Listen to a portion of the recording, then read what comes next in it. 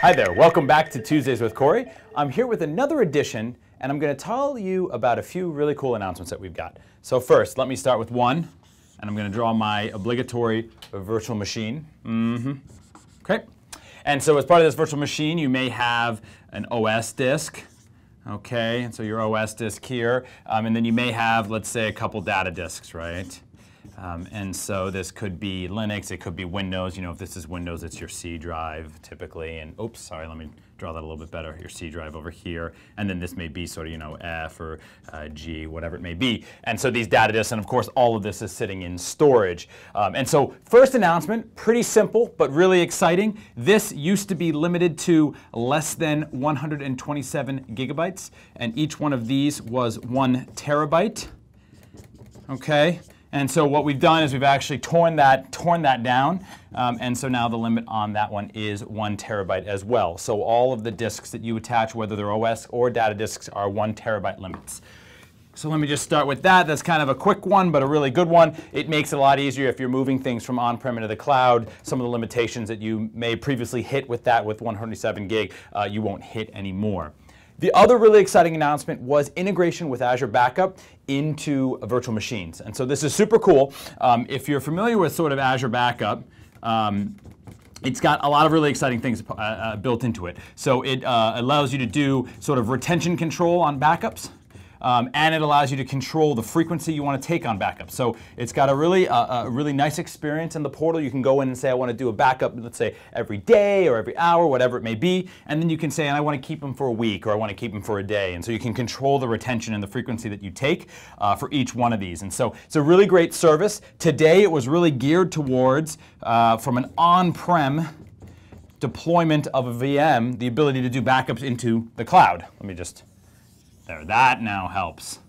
The ability to take a backup into the cloud, Azure. And so you can take backups from on-prem into the cloud-based storage really cheap because it uses Azure storage, and so it allows you to take those backups and sort of control, of course, retention and frequency. What we've announced is the ability to do that with VMs running in Azure. So this is a backup service for your VMs running in Azure. And you can apply the same retention and frequency controls that you would have applied to an on-premise machine. You can now apply into a machine running in Azure. And so you can do restores based on this, all sorts of power and configuration as part of this. So, you know, making mistakes, or you accidentally copied something wrong, or you deleted your SQL database, or what have you. You know, you screwed up your Mongo database, you can go in and you can actually restore that from a backup you took the previous day and bring it right back in. And so it's really great. You can also manage all of your backups from on-prem and from the cloud in the same place. So they'll all be listed here, and so it allows you to have this sort of single backup experience for everything that you've got running. And so you may say to me, great, Corey, that's cool, but gosh, I've got 3 disks here, right? And so if the writes are happening on each one of these, gosh, won't it get out of sync if you're just copying the disks around? Like, isn't that a problem? Well, I'm glad you asked that, Rick, because what we actually have as part of this is using, again, our extension model.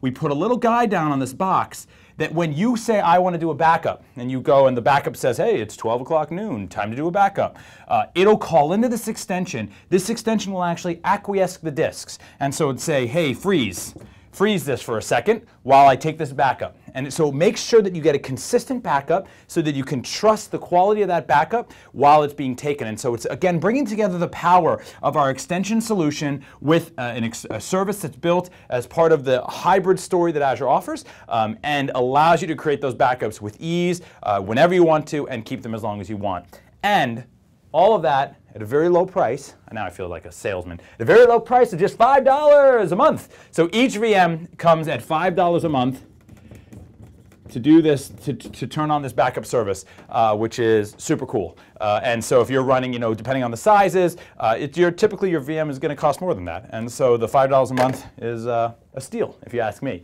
But you know, that's you didn't ask me, or maybe you did. But hopefully this was helpful. Continue to ask me questions, what you want to talk about, what you want to hear about. I'll keep talking about announcements otherwise, which you may or may not enjoy. So please ask me questions, and we'll spend some time on it. So thank you for your time. Hope you enjoyed this Tuesday, and see you next week.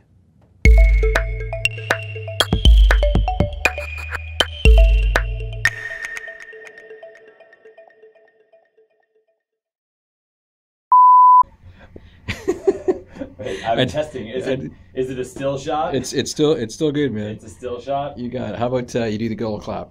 Nice. Really good. Go now? All right.